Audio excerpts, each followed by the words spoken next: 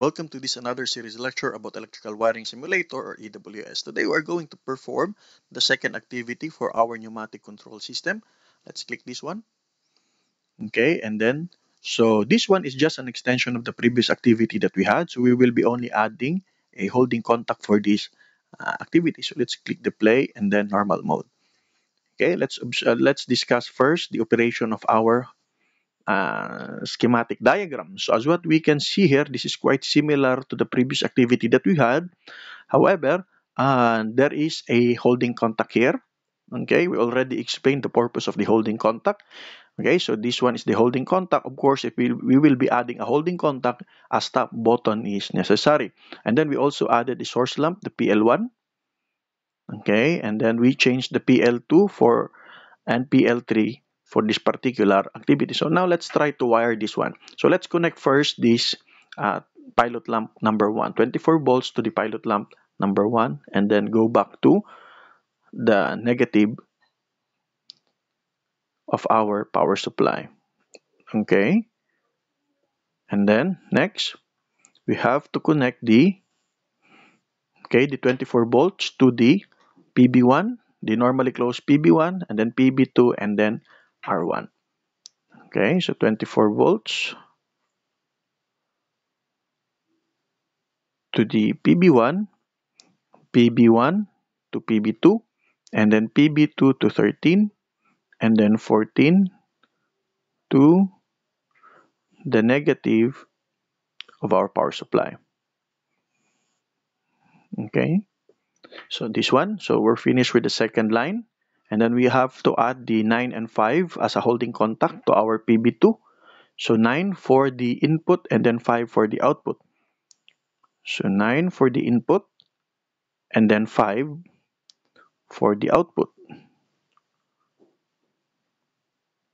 Okay, and then let's add this one, the K1 to the 13, and then the negative, the K1 to the 14.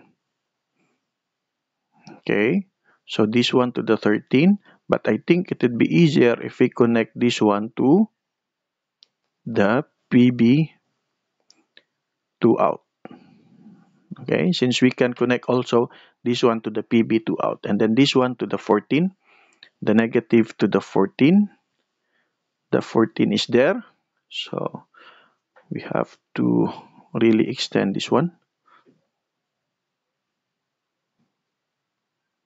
Okay, and then let's connect this one to 14, which is around here to 14.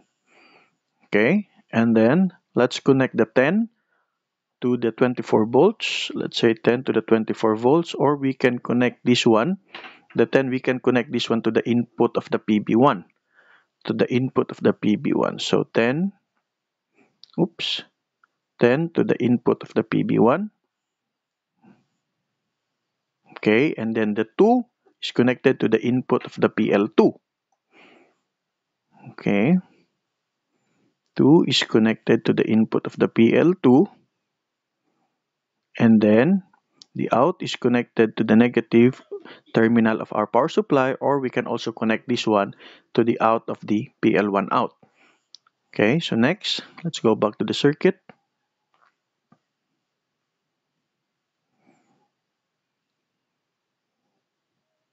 Okay, zoom out, zoom out.